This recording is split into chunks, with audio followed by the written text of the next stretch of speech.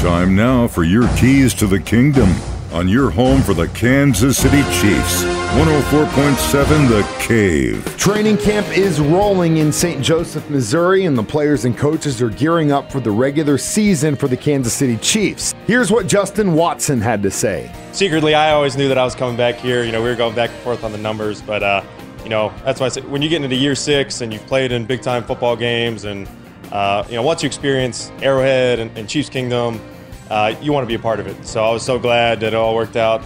Came back here and get to do it all again this year. I think last year when I came here, it was getting a feel, trying to find a rapport with Patrick, and this year really the expectation is perfection. You're chasing that next level of being perfect, being great on every single play. And so it's cool seeing that we can pick up where we ended last year and just build on that this year.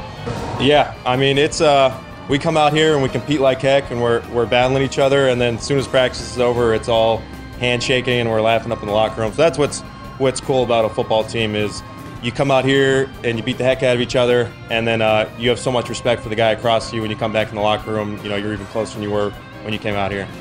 Those are your keys to the kingdom, brought to you by Dr. Mark Melson, the doc that rocks, now at Springview Dental Care, and your home for the Kansas City Chiefs. 104.7 The Cave.